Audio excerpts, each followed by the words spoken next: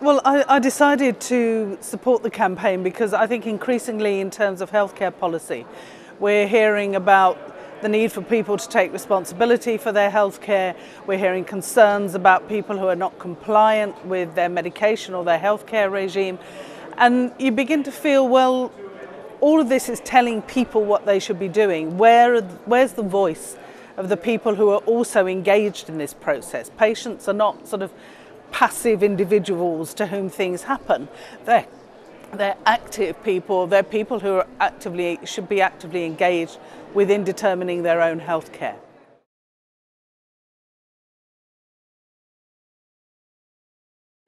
I think at the EU level, if we're looking at how do we have a patient's perspective, I think we need to be very clear about what the engagement is to involve civil society and at what points in the decision making. So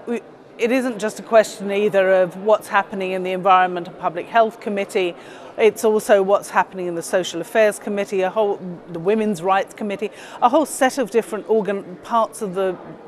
Parliament at least, who are also engaged within this, as well as what the Commission does in terms of its consultations. So I think we need some clear rules about how people are involved to check that we are actually hearing the voices of those most intimately engaged in many of the decisions that are being made. To look at what are we doing with some of our research programs to make sure that those also are hearing the voice of the patient within them. And I think there's also a role for member states, who after all are decision makers within what happens at the European Union, to also consider how they are going to hear patients' voices when they are determining EU policies.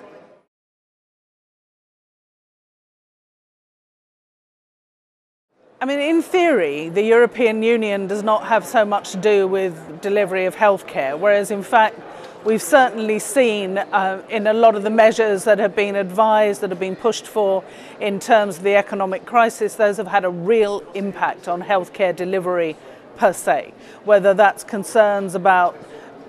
cancer patients in Greece not being able to access medicines anymore, a whole set of these sorts of issues. So what the European Union is advising member states in terms of what works in budget terms, it's important. So I think one of the things that we ought to be doing is making sure that this so-called European semester process, where national governments are talking to the Commission about what are they doing with their budgets to make them more efficient, really has to have the impact on healthcare as a key part of that.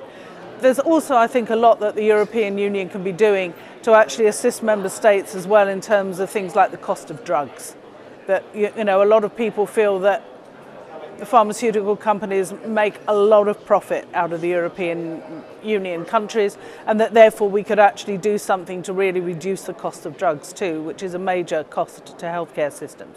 And then there's a whole set of other things that we're also doing in terms of whether it's active ageing policy, whether it's support for carers, a whole set of other policies that we have there, where the European Union really should be making sure that patients are engaged in those decisions so that we make the right policies, the policies that really will work with the people for whom those policies are supposed to be designed. And therefore it also stops us maybe making some really bad mistakes about what we think should be being provided